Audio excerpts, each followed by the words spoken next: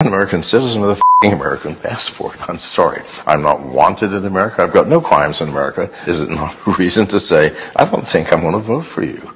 And yet you're here now. For a month and a half, I was on the run.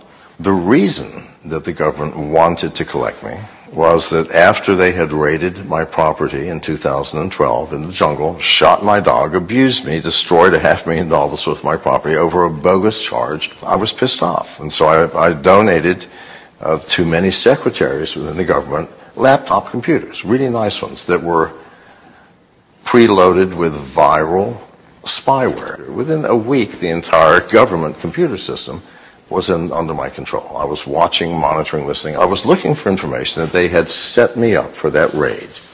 I didn't find that. I did find out that the Minister of National Defense was the largest drug trafficker in all of Central America.